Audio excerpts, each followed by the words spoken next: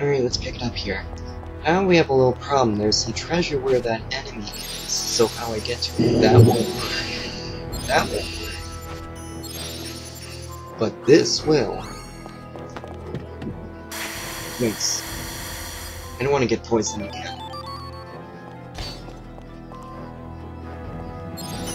But I need this enemy to get to some of the other treasures. I forgot to look up what that sword did. That freezes you. Drive, which reduces AP consumption. And an ice crystal, which means absolutely nothing to me, because I barely use those things. It kind of is the problem I have in the problem I encountered in Shin Megami Tensei Digital Devil Saga, in which I get these weird items that I can use against enemies, but I decide to sell them anyways because I just don't think they're worth it. Now check this out. One jump breaks this, and I head into a limited divinity void. And I got a spider fighter, which is a sword that basically does extra damage to bug type enemies. And I think there's treasure in that on the other side of there, but I'm not gonna get it because I want to get out of here. I'm just seeing where there are random bags or treasures. I would freeze that enemy, but this is a divinity void.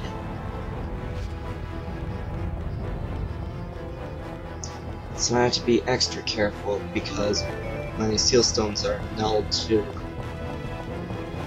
Now I'm back up here. Now I'm planning to cross that bridge instead of jumping on it and breaking it.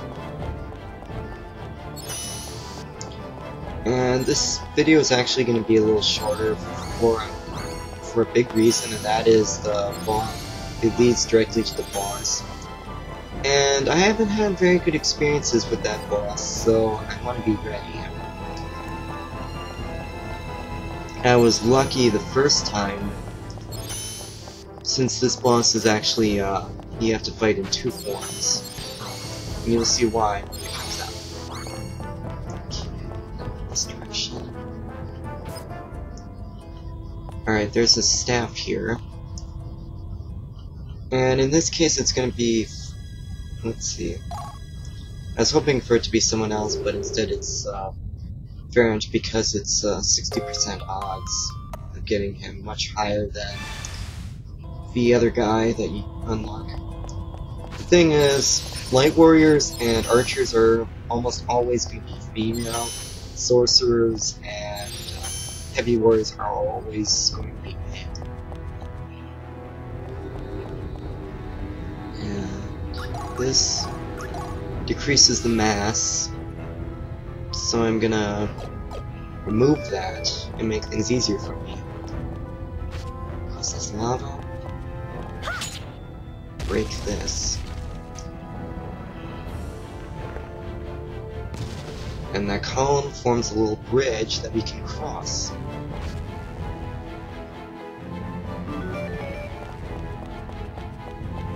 There's gonna be a seal stone here that I don't know. It's this one does no tolerance, which means there's no elemental tolerance when you have it equipped. But in theory I could have used that, but I decided not to bother.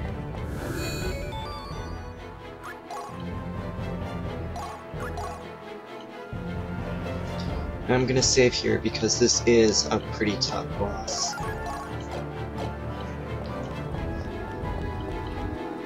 So let's see. I'll restore it. It's increases the damage of fire. No, I don't restore it. Increases the damage of fire-based attacks. Now check this out.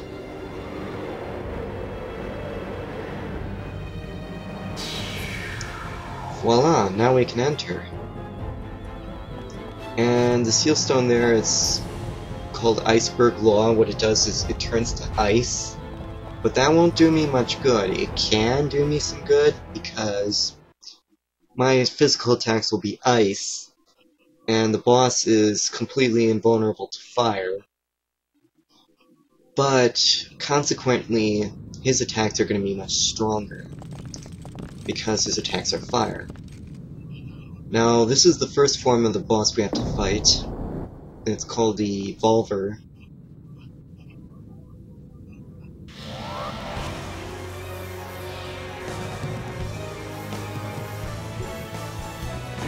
Okay. And I have to be really careful with this boss because he can do a lot of damage.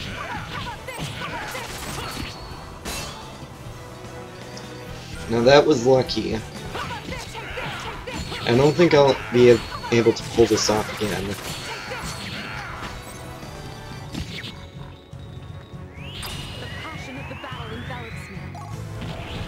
I was skipping through these special attacks. It's not a big deal. And I'm not going to use Lizards because it's fire element and it's stronger against fire element. No way! This isn't happening! No, but it is. Whoops.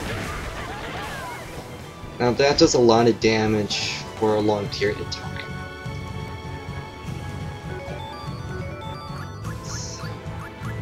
I'm gonna use Warrior's Arcanum on Lizard.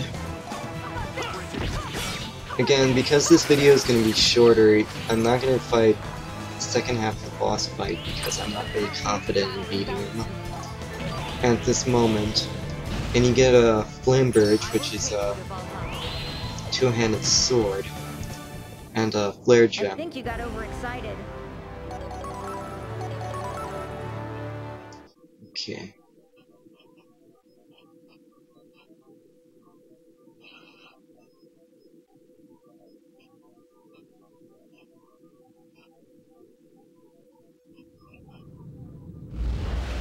Now it looks like it's the end, but